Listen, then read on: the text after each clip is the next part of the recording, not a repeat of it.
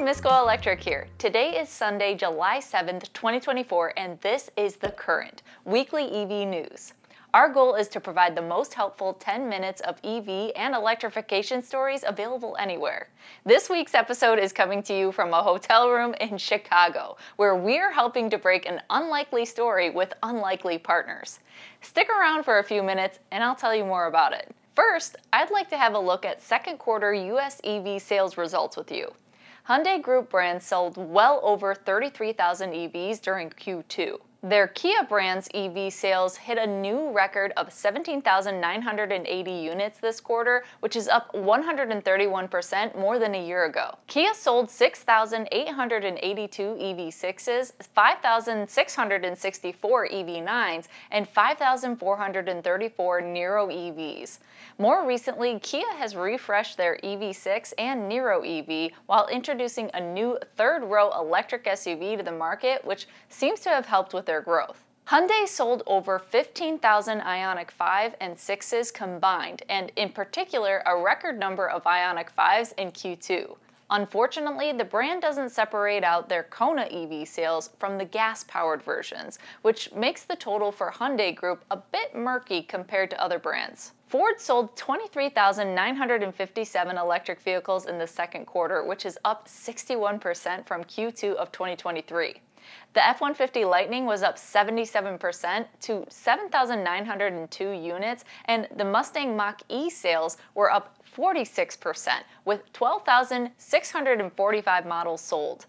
The growth continued for the E-Transit, with 3,410 units sold in Q2, up 96% year over year.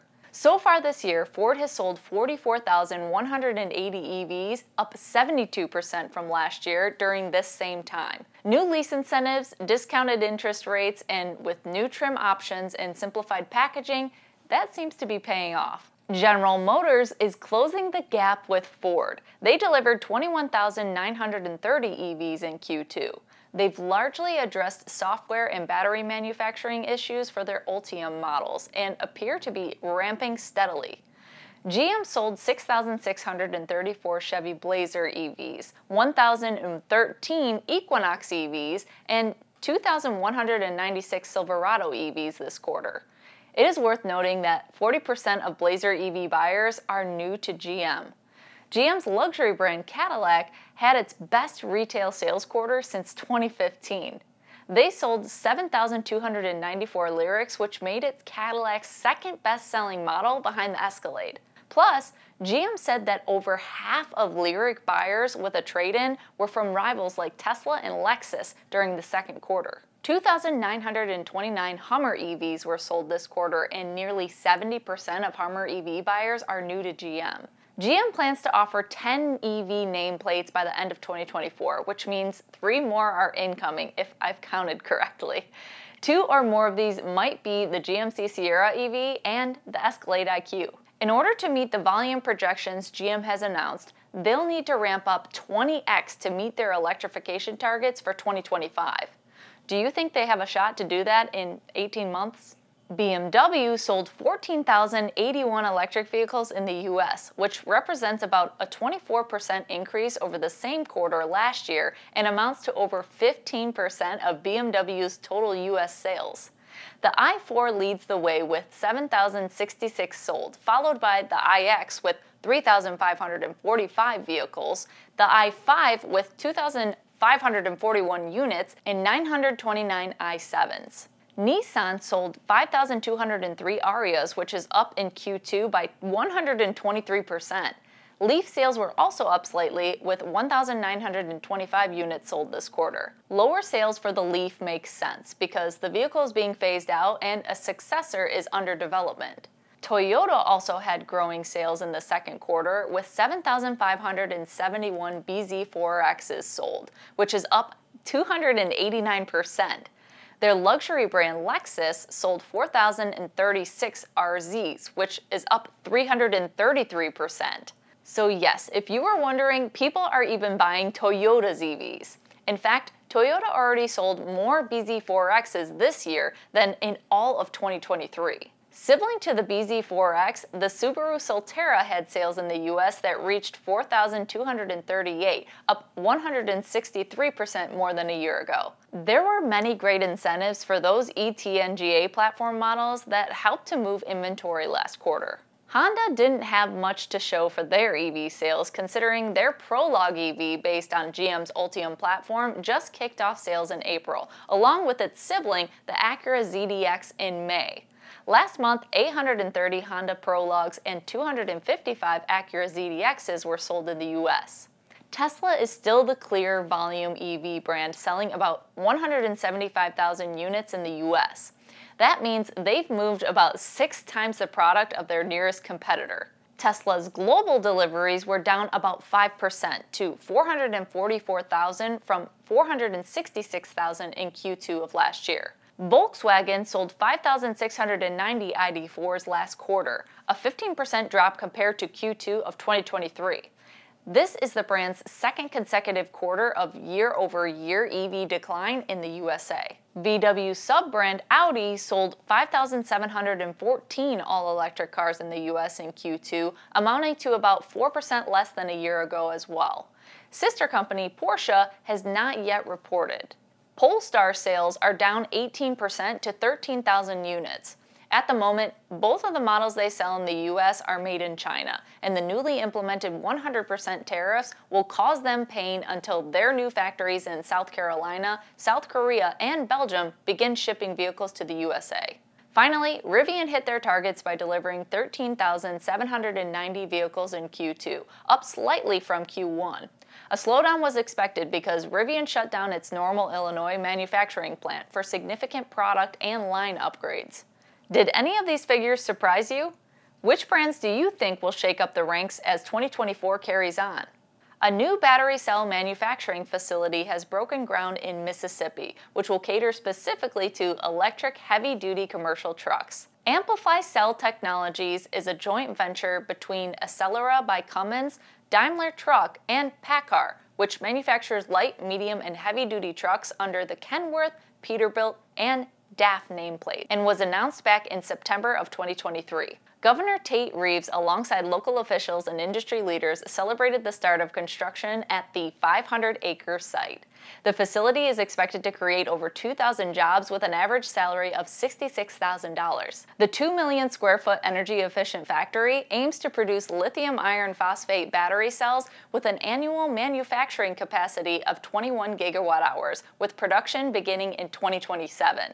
A few weeks ago on The Current, we reported that Stellantis made a large investment in electric vertical takeoff and landing manufacturer Archer Aviation.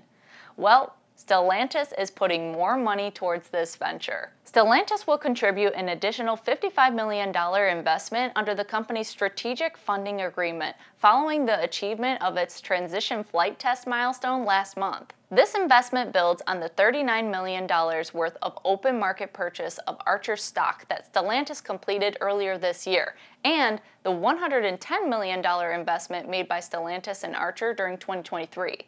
Last month, Archer signed a memorandum of understanding with Signature Aviation, which owns 200 private terminals worldwide. Together, the companies want to establish Archer's air taxi service in major U.S. metropolitan areas, starting with United Airlines hubs at Newark International and Chicago O'Hare airports. Other areas include Los Angeles, the San Francisco Bay Area, and Texas.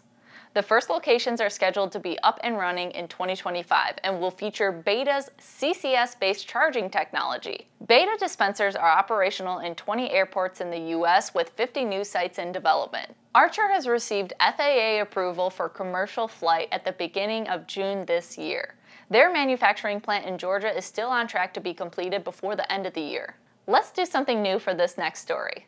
Well, this is the very first time that we are shooting on location for The Current, and you might notice that I have something covered up behind me. That's because we're in Chicago right now for the NASCAR Cup Series. Now, all these seats are going to be filled with media, and soon they're going to be pulling the cover on this ABB all-electric number 35 NASCAR, and ABB invited me here to get all the details on it. When the cover was pulled back, crowds were surprised to see a crossover utility form factor. It seems like everybody wants to buy a CUV nowadays, and North American stock car auto racing would be an ideal series to race them. After all, the stock car ethos is race on Sunday, drive one to work on Monday.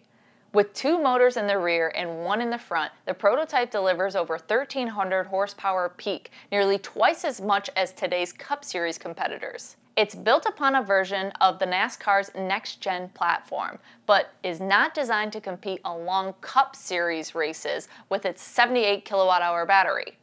So far, there hasn't been an all-electric series announcement. Over the weekend, I've interviewed leadership from NASCAR, ABB, Ford, Toyota, and Chevy to learn more about the technical attributes and strategic implications of number 35. We plan to publish detailed long-form coverage later this week, so please subscribe for those details. What are your thoughts on NASCAR going electric? Ineos is a British conglomerate with a portfolio of brands in many sectors, including fashion, petrochemicals, and off-road automotive. Their first combustion vehicle, the Grenadier, is a spiritual successor to Land Rover's original Defender. It went on sale last year, and they've delivered over 1,000 vehicles in North America. I saw one in Nashville a few weeks ago, and it looked pretty awesome, but I've been looking forward to something similar without the tailpipe. This week, they announced an indefinite delay of their upcoming small electric 4x4 SUV called the Fusilier. The company intended to develop their first EV with Austria's Magna Steyr, which had been manufacturing the Fisker Ocean before Fisker's recent bankruptcy. The company says, "We are delaying the launch of the Ineos Fusilier for 2 reasons: reluctant consumer uptake of EVs and industry uncertainty around tariffs, timings, and taxation. There needs to be long-term clarity from policymakers." Let's look a bit more closely at the uncertainty this European brand is talking about. This week, Americans celebrated their independence. One major motivation behind the formation of the United States was the avoidance of European tariffs. Ironically, this week, the US and Europe have united over tariffs. This time around, the taxpayer is China. The European Union's new tariffs on Chinese manufactured EVs went into effect on Friday. The stated objective is negotiation of unfair Chinese government subsidies. Tariffs vary between 17 to 38% in proportion with subsidization based on EU research to date. This is a measured approach compared to the 100% tariff imposed by the US. In the EU, 1 out of every 4 new EVs sold is currently built in China. Some of those come from Chinese factories producing vehicles for BMW, Volkswagen, and Tesla. This impressive market share is realized even though Chinese automakers like Geely, BYD, and SAIC significantly inflate the prices of their EVs in Europe. The margins are so great, in fact, that many models might remain profitable at the same price despite the tariffs. Maybe those brands saw this coming and created the cushion on purpose. European and US-made EVs are also subsidized by their governments, and the accounting is murky regarding how the scales might be tipped. The EU has begun tallying the tax due, but will not collect until after EU governments confirm the policy with a vote, and if the European auto industry can prove that the net harm to their business would be greater without the tariffs. We think that this is a big if because of how intertwined most automakers are with China. Additionally, China will almost certainly respond with trade policy maneuvers of their own. As the world's leading source of new automobiles, China can deliver incomparable value to consumers.